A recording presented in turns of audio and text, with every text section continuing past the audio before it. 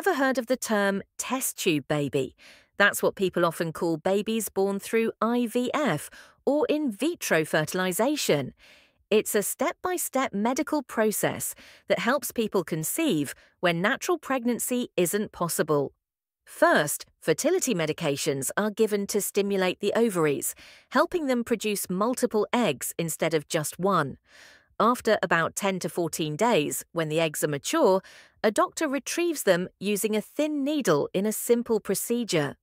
Meanwhile, a sperm sample is collected, and in a lab, the eggs and sperm are combined to create embryos. These embryos grow for a few days under careful monitoring, and the healthiest one is selected for transfer.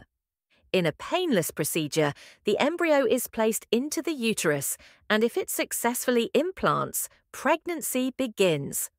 The whole process takes a few weeks, and while results vary, IVF has helped millions of couples around the world achieve their dream of parenthood. Science truly makes miracles happen.